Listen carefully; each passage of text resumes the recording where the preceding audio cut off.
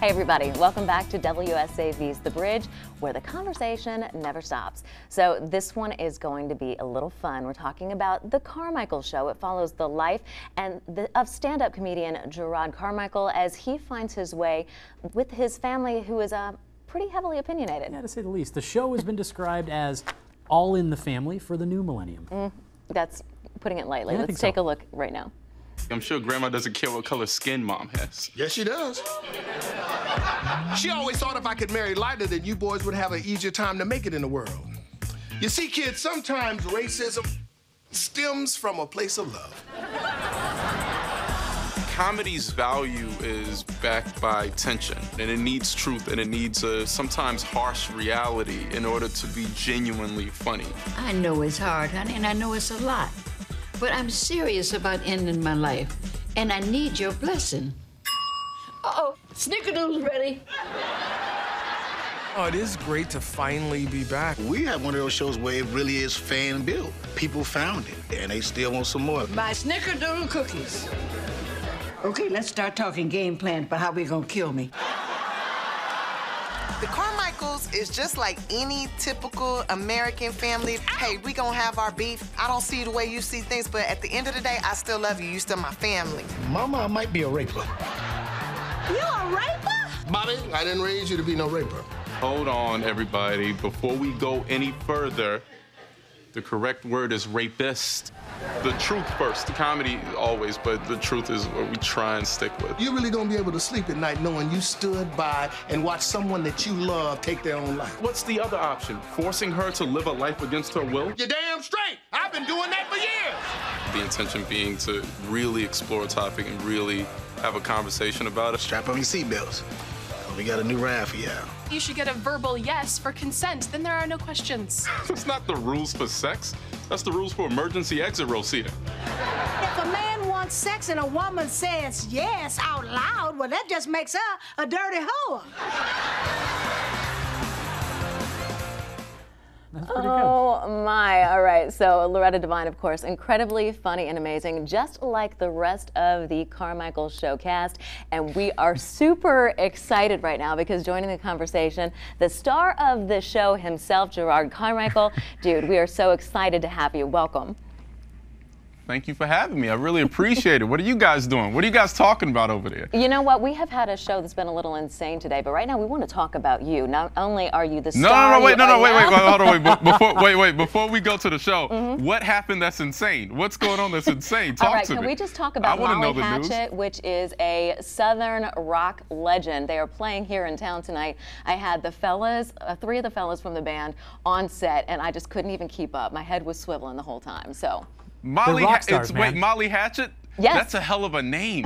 Ooh, that sounds aggressive. We're talking, their biggest song was Flirting with Disaster, but a couple of the guys also played with Leonard Skinner, so it was a little nuts. Why are we not just listening to Molly Hatchet play?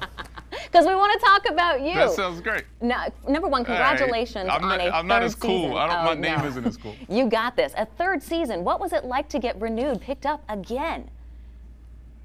You know, it was fun. It just means a lot of work for me. Everybody's really excited, and then I go, oh well, you know, I'm just gonna be locked in a cave writing a thing for months.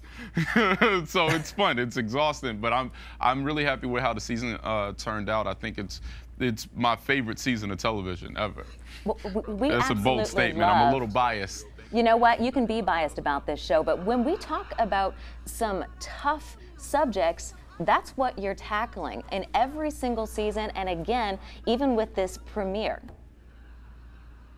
Yeah, oh yeah. I mean, the thing is, I don't think television has to be a mindless thing. I don't think that people should turn off their brains and their consciousness when they sit down to watch characters. I think that, you know, it can be something that provokes thought and inspires, you know, discussion amongst you and your family. So, you know, that's what we try and do. You know, these subjects, you know, it's not that they're crazy subjects. They're just things that you talk about in your everyday life. There's things you talk about with your friends and coworkers, and like, we don't want you to just turn your mind off because you're watching a television comedy. So it's fun to us to just be as real as we can and you know, as adult as we can. Yeah, put it out there. So you say be as real as we can. We were watching that piece before we came to you. We were rolling, laughing. Talk about your cast members for a second. How do you guys keep it together? I mean, we laughed for a minute straight. I mean, how do you guys keep it together? We don't. I mean, that's what editing is fair. for. We laugh a lot. It's a lot of laughing. I mean, you know, just this great cast of Lil Rel, who's just a brilliant comedian, and David Allen Greer and Loretta Devine and Amber Stevens, and everyone's just so amazing. You know, Tiffany Haddish, they're all individually just funny, you know, and on and off camera, we laugh a lot. That's awesome. A lot. Can you give us any insight? Obviously, you know, the premiere is the 31st. We know that's going to be a pretty rough show, but what about the entire season? You know what my favorite episode was that we did this season was the first one we taped, actually. My grandmother finds out she has Alzheimer's and decides to end her own life. Oh. I know that doesn't sound funny. I get it. Yeah, it doesn't sound funny at all. I promise you, it's the most hilarious episode.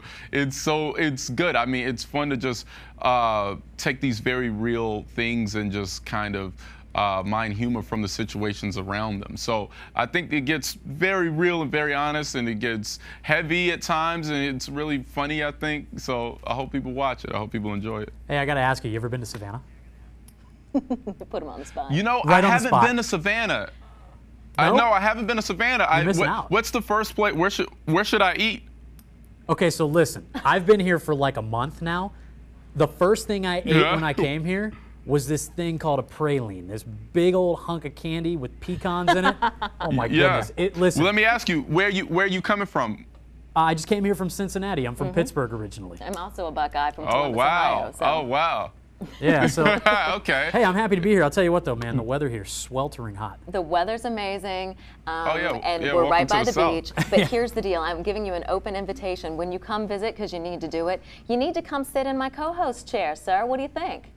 Whoa, I don't know if I'm ready for that. I don't really have the temperament. You know, you guys get the like, because you guys get that you gotta, and you process like murder and rape and stories about darkness and missing children, and then like you smile afterward, and I'm just like, I would just sit there and be like, no, like, somebody was murdered this morning. Like, listen, you're keeping us honest I'm not today. able to.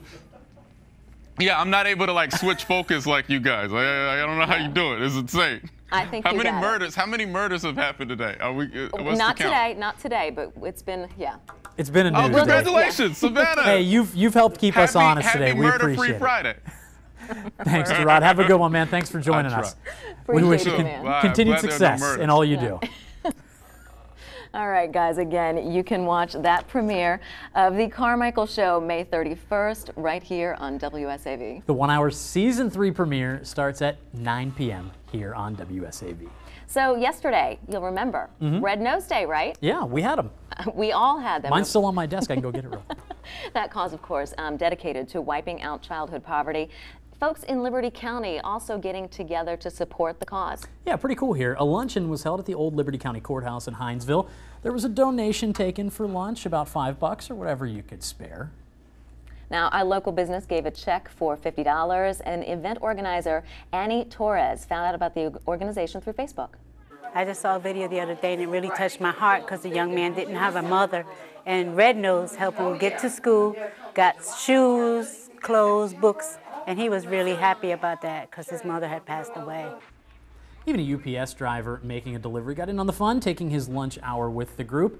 They raised a total of $250. All of that goes to a really great cause. And remember, folks here in Savannah, we're also celebrating Red Nose Day. Yes. Got a couple of pictures posted on my Facebook page that are from Memorial Hospital. The folks at Memorial also getting in on that amazing chance to try to combat, childhood poverty. Anything there helps. I messed up the iPad. It's okay. It's okay. We got it. Anything helps. And as we head into the holiday weekend, a very friendly reminder to you. Memorial Day is about much more than just beach time and barbecues. We are honoring the men and women who passed away serving in the United States military. And every year, the VFW Post 4392 remembers the fallen by giving away Buddy Poppies. Yeah, they are handing out the poppies and taking donations in front of the Highway 80 Walmart in Savannah today and tomorrow. Of course, that symbolizes the sacrifices made by those who were killed. Organizers say it is, of course, an important reminder of the price paid. All right, guys, we're so glad you were here with us today. And of course, Ben, it was so much fun. I had a blast. Thank you. Yeah. We got to go. See you Tuesday. Bye-bye.